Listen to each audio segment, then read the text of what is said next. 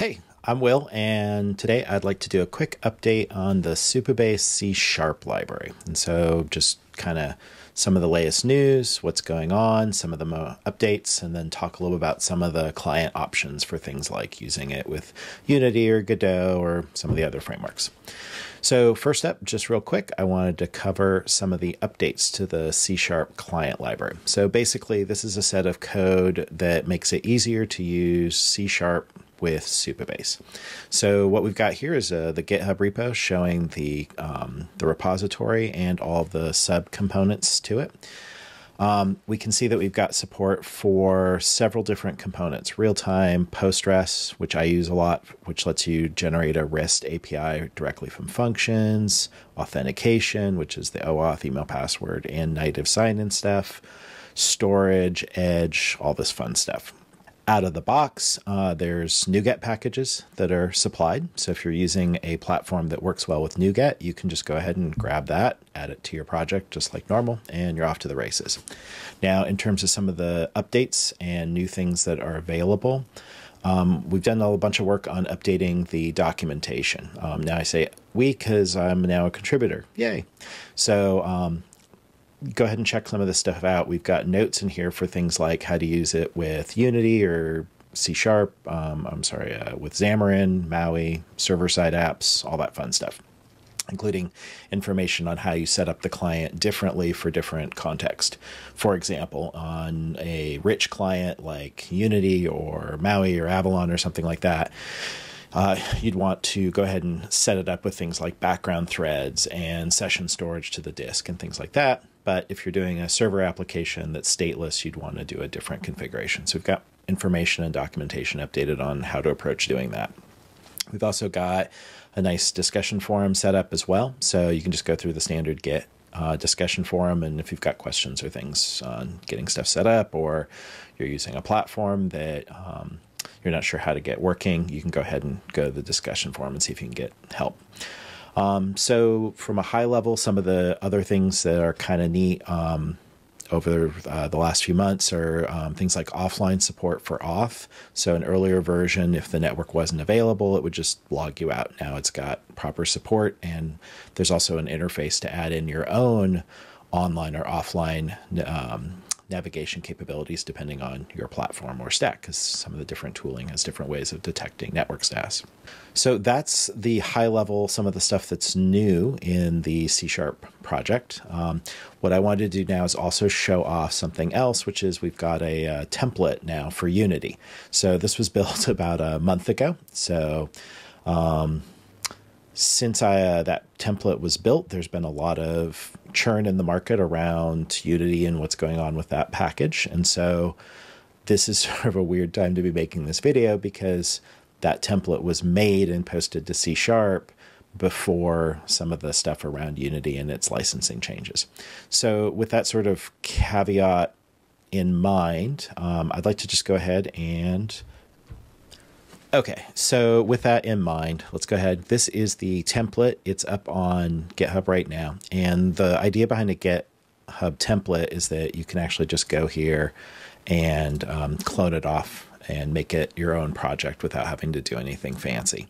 So if I just go ahead and hit open with GitHub Desktop, you'll get a local copy. I assume if you're familiar with Git, this is all pretty standard stuff. But anyway, so this is the project running. And what I thought I'd do now is just go ahead and quickly show you how you can get started working with this. So out of the box, once you open up the template, this is the Unity project that you'll see for the template.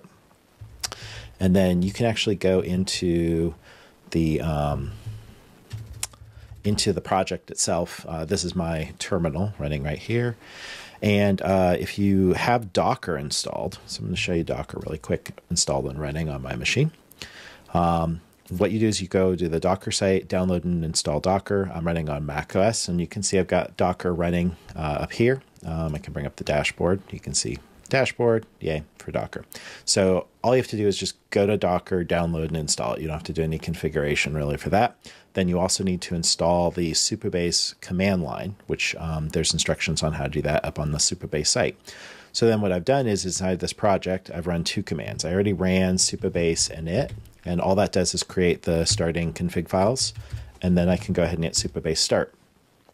So what this will do is the first time you do it, it'll pull down the Docker images for a local Supabase configuration, which is what we're seeing right now. I'm going to go ahead and there we go. Okay, so now we've got the Supabase local dev setup going. And let's go ahead and hit the local studio URL. So this is the one that we want to actually see. Here's our local project running. And I can actually go in here and see things like I have no users set up in this project. So this is a Supabase instance running locally on my machine. Okay. So when I go back to the Supabase template project, what we can see here is I've got a few extra classes that I've added for things like setting up a listener, setting up my configuration, and I've got local development server settings here. So this is just localhost and the localhost anon key, which I've copied and pasted from here. So when you download the template, by default, you'll get this set of URLs and keys, which is the same one that you get if you just do a Supabase start. So out of the box, you should be able to just go ahead and fire it up, fire up the Supabase server locally, and then hit play, and then it'll work. So now it's saying I have nobody logged in. Let's go ahead and create a new user. So in this case, I'll just do demo@example.com and create a test password.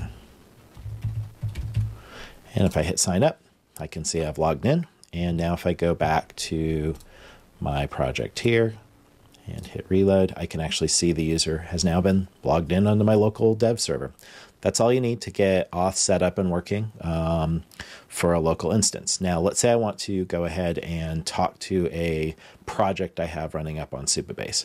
All I have to do for that is go over here, go ahead and create a new Supabase settings file, and then paste in the URL and the anonymous public key right in here, and then drop that into this Supabase manager script. So that's all I have to do to get this up and working, and you should be able to just do the exact same thing, sign up, log in, log out, all that fun stuff. If I go ahead and quit running the project and then hit run again, by default, it's going to go ahead and log me back in because it saved the session locally. So you can see that I've gotten everything logged in. You'll note that I have the little cube spinning, and part of the reason I do that is just to illustrate that all of the underlying code and functions are actually done with async await. Let's go and touch really briefly on some of the configuration for this project in case that you're trying to understand how it's going and how it's set up. So what I've got here is I've got the code for the project, the demo project. This has got the managers, a session listener for whether or not you're logged in or not, and as that updates, a simple script for signing in with your email and your password. The manager, of course, is the thing that's where we do the initialization and setup. This is just the scriptable object holding the settings, and here is a simple implementation that uses the file system to store the cache of the user's JWT that they get back from Supabase for logins. So that's what that is. The other thing I'll highlight right here is inside of this folder here, these are all the libraries that are being pulled in to get Supabase working. And so the way these are actually brought in is through a NuGet command line. And what I do is I run the command line, it grabs all the libraries with the versions that I specify and then drops them into my project. So you can get the information on that command line and all that in the documentation on the Supabase C# setup project.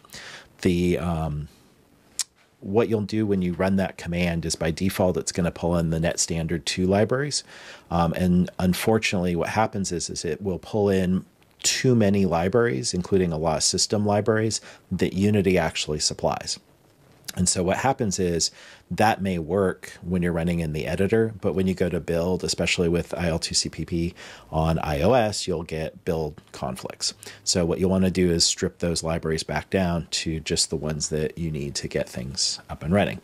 So just to illustrate really quick that the iOS build stuff is working, I've set this project to run in iOS. Here's a folder that I was using before, but I'm just going to go ahead and replace that folder.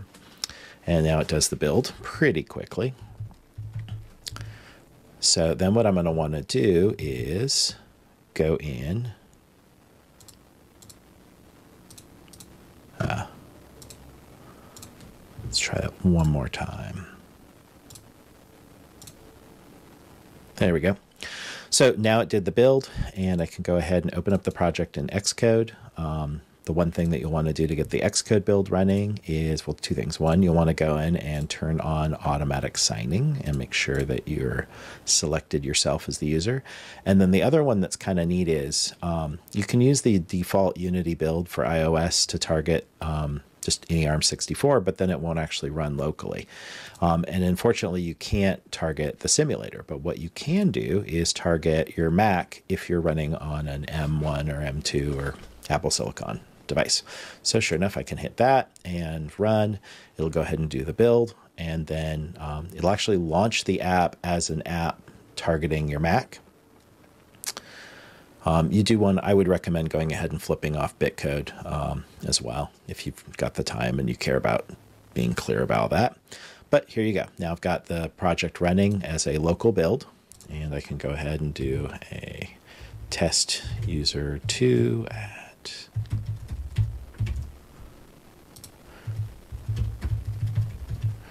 sign up here, and sure, and then I can go back into my dashboard and refresh and see I've got my second user set up here.